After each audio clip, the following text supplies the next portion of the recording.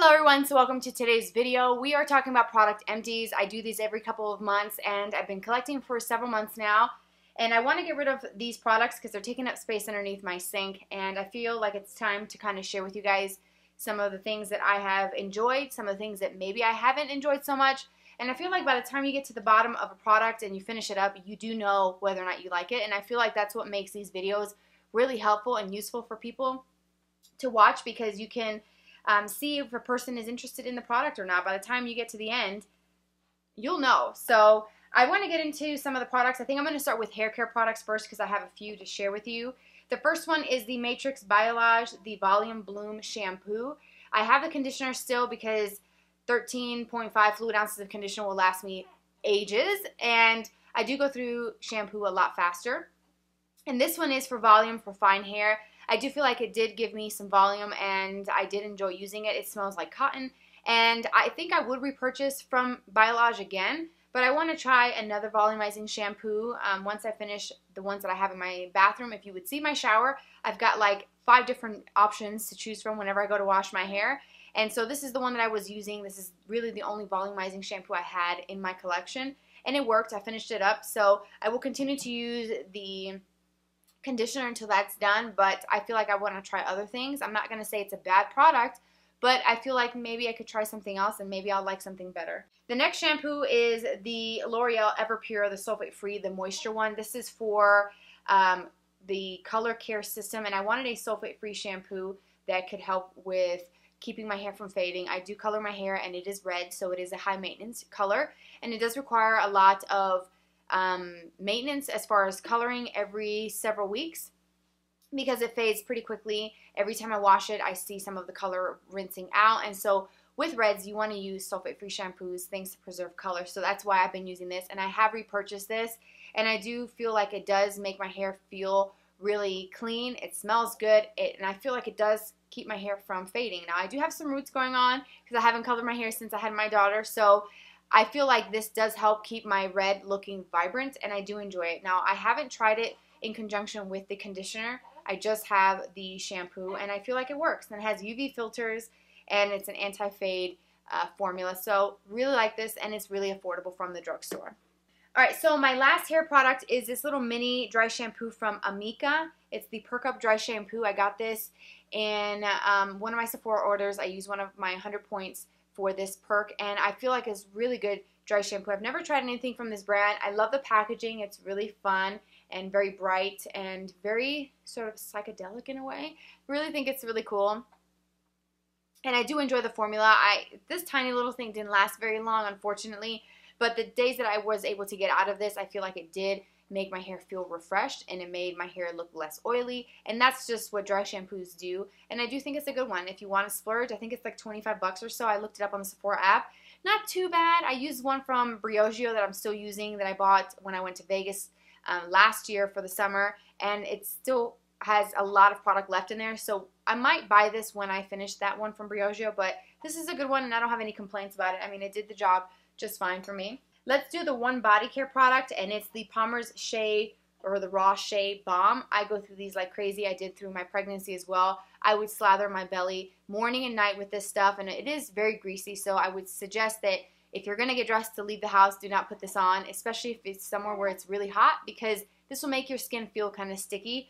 It's good for the nighttime. It's good for if you take a shower at the end of the day and just to relax and unwind before going to bed. Slather this on your body. You'll wake up to very soft skin. So I do enjoy it, and I still purchase this. I buy them by the tubfuls. I get like 2 or 3 at a time, because sometimes I find it's a little bit hard to find these. I get them at Walmart. The last time I ordered a bulk pack, I got them from Amazon, and I love it. And like I said, I had no stretch marks at all in my pregnancy, and I got pretty big. I gained a lot of weight, and I have to say that it's not only genetics with the stretch marks, but it's also keeping the skin hydrated and not letting it get really dry. Especially if you're pregnant, your skin is going to stretch, and I feel like it's so important, especially in that time, to really hydrate. And this stuff was amazing. My husband uses this as his moisturizer every single day on his face. He uses it on his legs, elbows. My son uses it. We all use it, and eventually I'm probably going to use it on my daughter when she's a little older. But really great, and I love the way it smells. There's none to show you. It smells so good, but there's absolutely nothing in it. We've wiped this thing clean like trying to scrape every last little bit of it out, but I've got a new one that I just opened up, so we're good to go there. Okay, so skincare products. I've got a cleanser, the CeraVe Hydrating Facial Cleanser. This is my go-to. I've gone through numerous bottles through the years with this stuff. I feel like it's a really great cleanser from the drugstore. It hydrates, it cleanses my skin, it never makes my skin feel stripped. And I've talked about this before. I even did a nighttime skincare routine, which I'll link here, using this product. And I've talked about this so much that I'm not going to go into too much detail about it. It's great, very affordable at the drugstore, and you can find it anywhere. So I've got some face wipes, the Alba Botanica, the Hawaiian 3-in-1 towelettes. I used this during my pregnancy, and I would use these in the morning to refresh my face instead of doing a full cleansing routine because my skin got really dry during my pregnancy.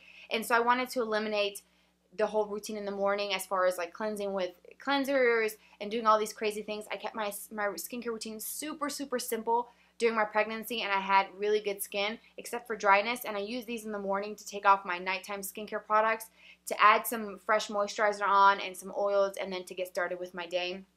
And I really do like these, and I feel like it helped to get rid of any oils that built up throughout the night, the skincare products from the night before. If you want to use these for makeup removal, they work really great. As far as face makeup, I wouldn't say that they do very well with mascara or really heavy-duty long-wear eyeliner. I feel like you need more of a cleansing balm, which I will show you one that I finished here.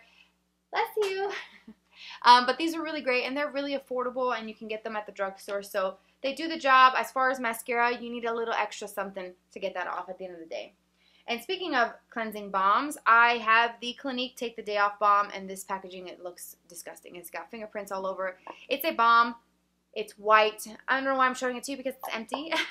It's a balm. You take a little bit on your hands and massage it into your face. It turns into like a oil consistency, melts everything off, and then when you add water, it turns into like a creamy cleanser, and it literally takes everything off. Never have any issues with it. Love this stuff.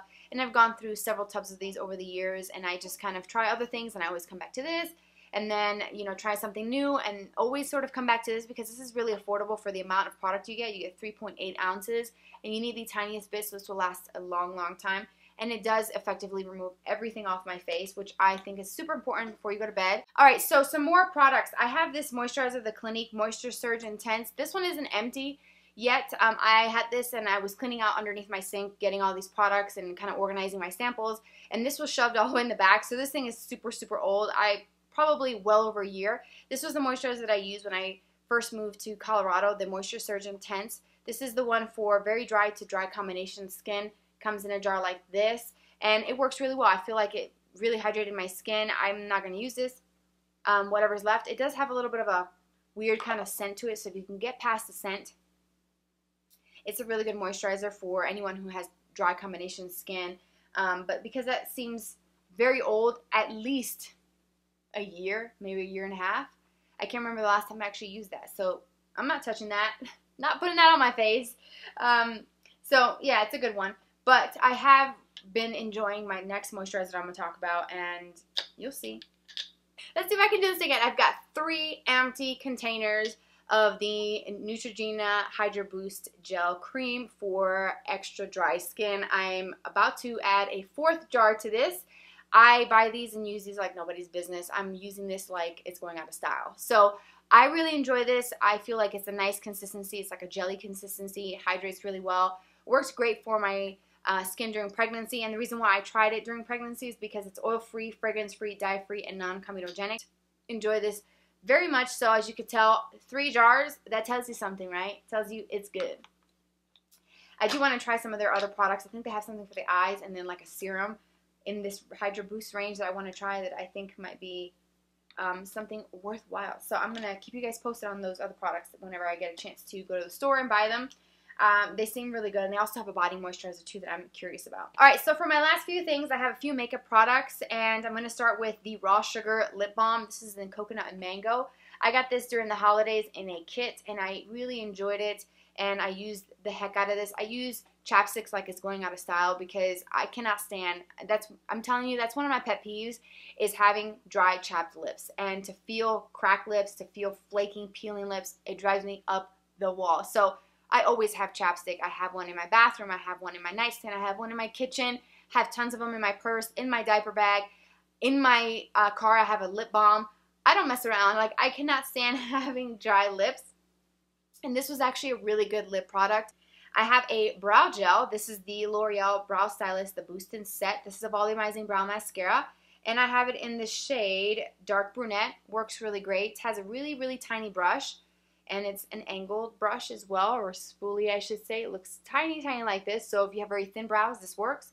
If you have thicker brows like I do, it works as well, just as good. And it does have a little bit of some fibers in it, but I don't feel like the fibers really added to the whole thicker, fuller brow look. I don't feel like it's enough fibers to really do that, and I think that if it had a lot of fibers, I think it would look kind of weird. I don't know. It has fibers in it. I'm letting you guys know about it. It's a good formula. I feel like it does work really well, and I think that this specific formula it gives a little bit of color, but not a whole lot. Like right now I have another tinted brow gel on, and that's all I have, the Milk Makeup one, and it's very pigmented, and if I just did that on its own with no other makeup, it kind of looks a little off because I'm not used to seeing myself with full-on brows and like no other makeup on. But when I use this, I can put this on and nothing else on my face, and it looks like my brows are naturally just a little bit more pigmented. Just adds a little bit extra color, which I like. So for that reasons, I would repurchase this. My last two products are mascaras, and the first one is the L'Oreal Lash Paradise. I have been using this since it came out 2 years ago. I keep repurchasing and repurchasing one tube after another. Every time it runs out, I'm buying another one. I've always got a back stock of it because it's really, really great, and it's very, very popular, and it's phenomenal. It checks every single box of my wish list for what I want my mascara to do for my eyelashes, and I love this stuff.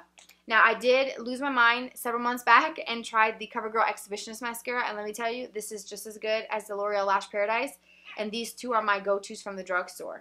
I'm telling you, this formula is really great. Let me show you the differences between both of the wands so you guys can see what I'm talking about. They're kind of similar. This is the Lash Paradise, and this is the CoverGirl Exhibitionist.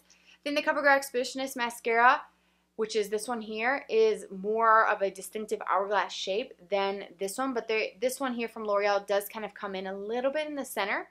Alright, so that is it for today's video. I hope you guys enjoyed it. I was able to get through everything about the product before she started to get super fussy. She's in my lap right now, and I think she'll be okay for the next few minutes. So I really hope you enjoyed the video. Thank you so much for tuning in. I hope that you found these reviews helpful. I will list everything down below that I talked about in today's video in case you're interested in trying any of these things. And if you do, I would love to hear your thoughts on them. And if you have any recommendations of products that you absolutely love, please let me know in the comment section. Thank you for watching. Hopefully you subscribe if you're new. Welcome to my channel. Hopefully you will subscribe for more videos in the future.